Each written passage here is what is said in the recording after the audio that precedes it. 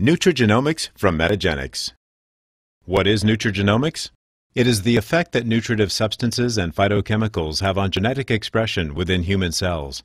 For example, the food that we eat contains dietary signals which travel to the cells within our bodies.